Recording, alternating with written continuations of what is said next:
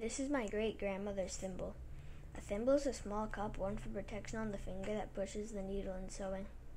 Usually thimbles with a closed top are used by dressmakers, but special thimbles with an opening at the end are used by tailors, as this allows them to manipulate the cloth more easily.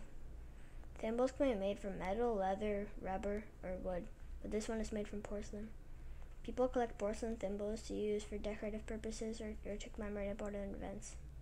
The first thimbles date back to about 30,000 years ago when a Dutch metalworker named John Lofting made the first thimble in England around the year 1695. A mass production of thimbles began in 1696 when John made an engine for making thimbles which could produce more than 10 million thimbles per year. Thanks for watching.